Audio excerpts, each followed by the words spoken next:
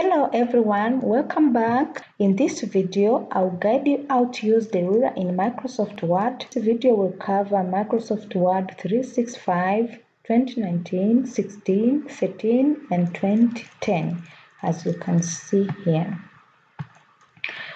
And I'll take you through the turn on the ruler, set a tab stop using the ruler, how to clear the tab stop, the use of the first line, hanging, left and right indents. Let's first now check how to turn on the ruler. If you don't see the ruler, like this one here, the horizontal ruler or the vertical ruler, just go to View tab, this one here, and on the Show section, go to Ruler. You need to make sure that the ruler checkbox here is checked. This box should be checked. Now we uncheck it, you see we don't see the ruler, but if we check it, we'll be able to see the ruler. Let's check now how to set a tab stop using the ruler. Well, tab control is used to add various tabs to the ruler for indenting, centering, and otherwise consistently managing text within a paragraph or document. A left tab stop sets the left end of the text line.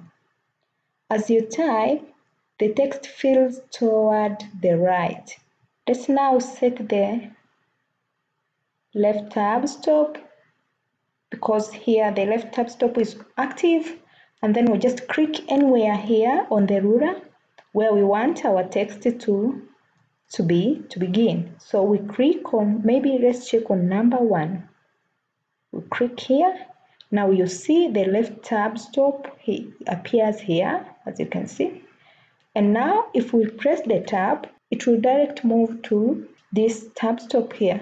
But now how to remove this tab stop? You just drag over away from the ruler like this one. Now we don't have the ruler again. We don't have the left tab stop in this ruler. Let's now click on number 2. Now you see we are here and our text is in here. And once you click, it sets the left end of the text. You see, we click and hold. Let's now check the second option. We have to click here again to switch to the option, and the option we have here is the center tab stop. A center tab stop sets the position at the middle of the text line.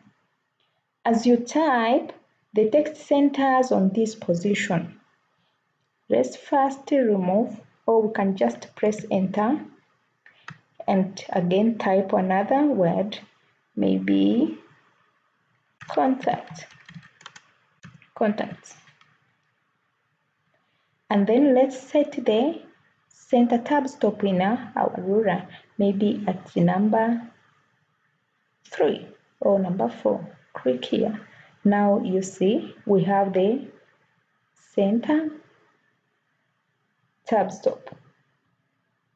And now let's go to our text and click on the tab.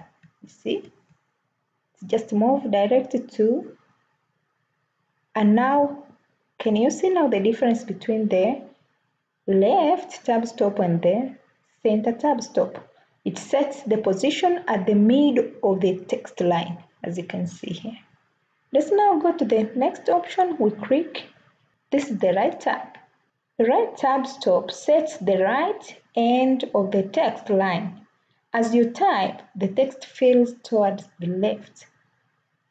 Now we already press the enter. Let's type. Let's type last name. For example, last name. First, we need to set the right tab stop option. Because it's active here, we need to click anywhere. Maybe let's click at number 1. And then let's click tab. We are here. Now check the difference. Now you see A right tab stop sets the right end of the text line. You see, you can see using this line, you just click on the tab stop option and then you hold. You see. One more option, let's check a decimal tab stop. A decimal tab stop, you need to switch now, click. Now you see the icon has changed, and once you point, it's a decimal tab stop. A decimal tab stop aligns numbers around a decimal point without regard to the number of digits. The decimal point remains in the same position. Let's now try. Because the decimal tab stop option is already active, let's click at number 5 here. We already have it here, and then let's type. Suppose maybe we are typing the price. It's maybe $200 US. Maybe something like this. And then press tab up to 5. Here, somewhere here, and click C. Yes, just click. Can you see now the option? Tab stop aligns number around the decimal point, as you can see here. So now check the last option, which is the quick switch here. We have a bar tab. A bar tab stop doesn't position text. It inserts a vertical bar at the tab position, unlike other tabs. The bar tab is added to the text as soon as you click the ruler. If you don't clear the bar tab stop before you print your document, the vertical line is printed. Now let's check how to use a bar tab stop. Now suppose we have a list of these names, or you can just have a list of anything and you want now just to set a bar tab stop option here. What you need to do, make sure the bar tab stop is active in here. Once you point, you see bar tab, and then you highlight if it's the list of names, or if it's just one name, you just click at the beginning of the word, and then click here. Maybe we now want the bar tab stop to appear at from 0.5. Just click here. This is how it looks like. This is how to insert a bar tab stop. Now let's see in detail how we can use, we'll just use the lefty tab stop and a decimal tab stop. We just create just a simple list here. Maybe let's clear this. Let's clear all this. And make sure we remove we clear all the tab stop option here. We just drag over away from the ruler. We just drag it here and drag this is here. Yeah, we don't have now tab stop option set. Now let's suppose we need to write a menu at a certain cafeteria. Maybe it's Faith cafeteria menu.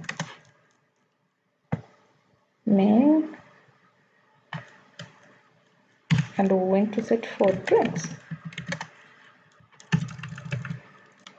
Maybe just to highlight to the center,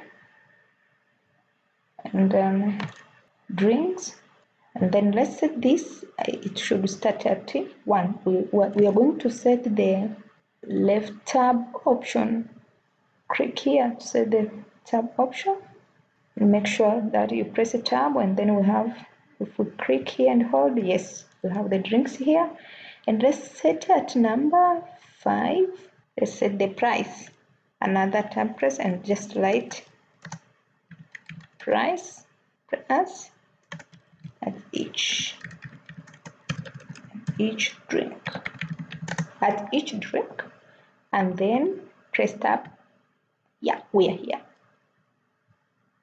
Yeah. And let's press enter and start mentioning the drinks, maybe soda, juice, wine, coffee, milk. Yeah, it's enough. This list is enough.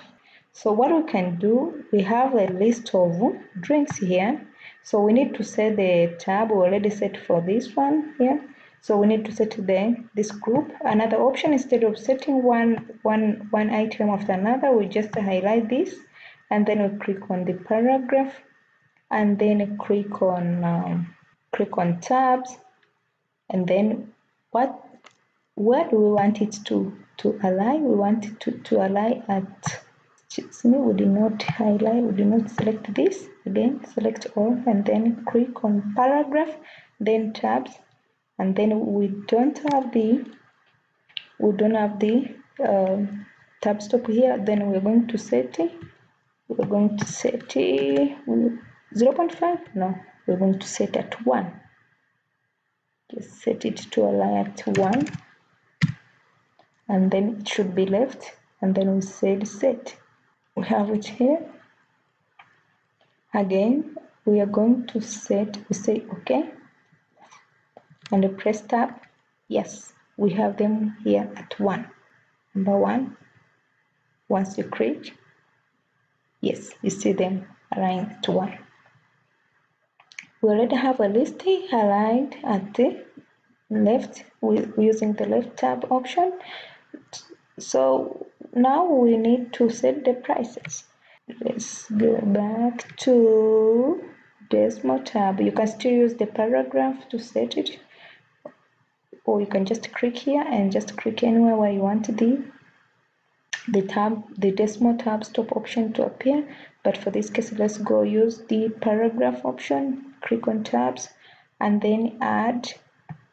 It should be, we're going to add, should we use 6? Yes, let's use 6.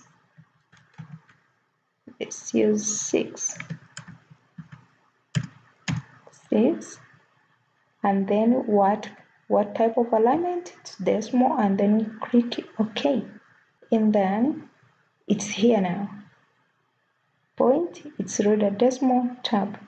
Now let's type the price, 5,500.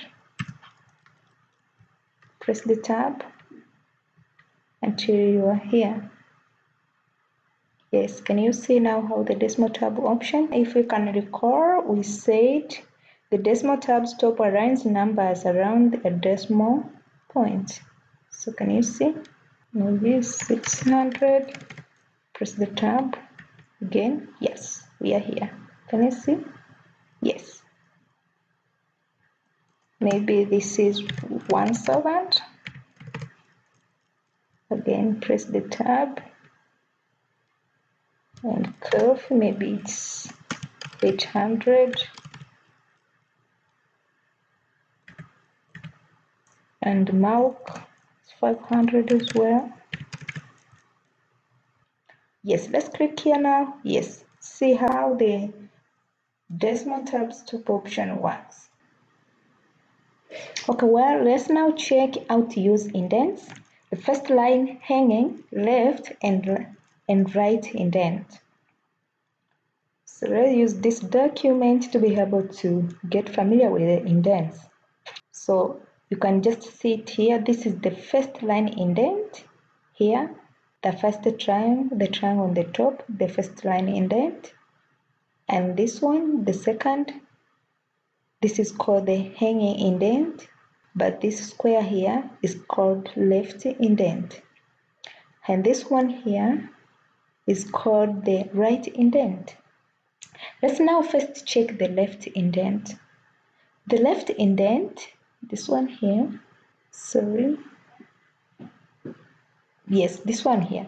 The left indent sets the position of the left side of a paragraph. When you move the left indent, your first line indent of hanging indent are moved in sync. On the ruler, drag the square mark on the lower left side of the ruler to the place where you want the left edge of the paragraph. Let's now select the text, and now we drag this square, which is the left indent. Let's select, maybe you want it to align at 1. Point it here. Can you see? This is how the left indent works. Let's check now the right indent. Here, this is the right indent. This one here. The right indent marker controls the position of the right side of the paragraph. Select the text where you want to set the right indent. For this case, let's select this one here, this text. And then on the ruler, drag the triangular mark on the lower right side of the ruler to the place where you want the right edge of the paragraph. Suppose you want it at 5. Can you see? Or can you see here or somewhere here, 0.5? So let's take it back to default. But this is how you can set the indent using the right indent. Let's check the first line indent. The first line indent, this is the upper triangle on your horizontal ruler. Can you check first line indent as it shows? With the first line indent, the first line of a paragraph is indented and the following lines of a paragraph are not. Select the text where you want to add the first line indent. Let's now go to the third paragraph here. Select the text, maybe this one here. We need this one, the first line. Ruler. Drag the triangular mark on the top left of the ruler to the place you want the indentation to start. For example, to the 1 mark. Yes. For instance, we want this line to start at here. So this is the first line indent. Let's now move. Yes. Here. Can you now check? So this is how the first line indent works. Let's check the hanging indent. The hanging indent. This is the hanging indent. Can you see it here? With hanging indent, the second and all the following lines of a paragraph are indented more than the first. Select the text where you want to add hanging indent. On the ruler, drag the upper triangle part of the lower mark to the place you want the indentation to start, for example, at mark 1. So we select it, maybe we go to the fourth paragraph here, this one here, select this, and let's go now to point here on the hanging indent. Let's now take it to 1. Okay, can you see now how to use the hanging indent? Yeah, the second and all the following lines of a paragraph are indented more than the first. Can you see here? So this is how to work with a ruler in Microsoft Word for the mentioned version 2010 up to 2019, including Microsoft 365. Well, and this is the end of the lesson on how to use the ruler in Microsoft Word. Thank you for watching. Don't forget to subscribe so that you don't miss the coming video. Thank you.